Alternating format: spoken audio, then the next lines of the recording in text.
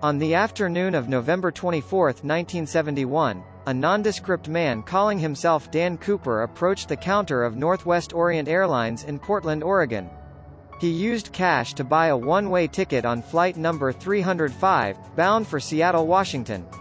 Thus began one of the great unsolved mysteries in FBI history. Cooper was a quiet man who appeared to be in his mid-40s, wearing a business suit with a black tie and white shirt.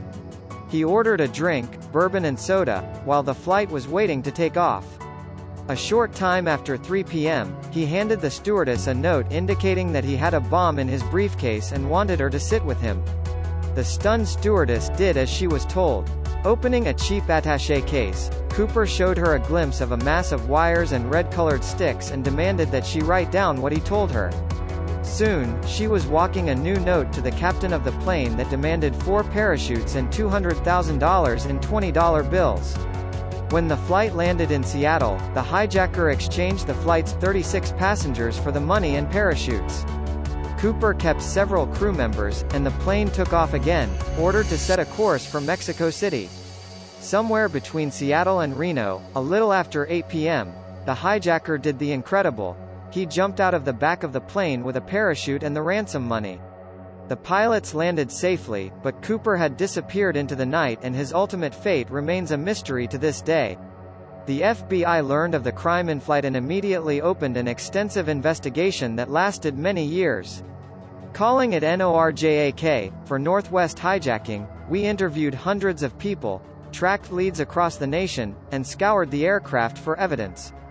By the 5-year anniversary of the hijacking, we'd considered more than 800 suspects and eliminated all but 24 from consideration. One person from our list, Richard Floyd McCoy, is still a favorite suspect among many. We tracked down and arrested McCoy for a similar airplane hijacking and escape by parachute less than 5 months after Cooper's flight. But McCoy was later ruled out because he didn't match the nearly identical physical descriptions of Cooper provided by 2 flight attendants and for other reasons. Perhaps Cooper didn't survive his jump from the plane. After all, the parachute he used couldn't be steered, his clothing and footwear were unsuitable for a rough landing, and he had jumped into a wooded area at night, a dangerous proposition for a seasoned pro, which evidence suggests Cooper was not. This theory was given an added boost in 1980 when a young boy found a rotting package full of $20 bills, $5,800 in all, that matched the ransom money serial numbers.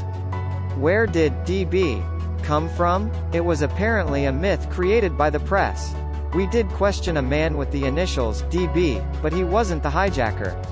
The daring hijack and disappearance remain an intriguing mystery, for law enforcement and amateur sleuths alike.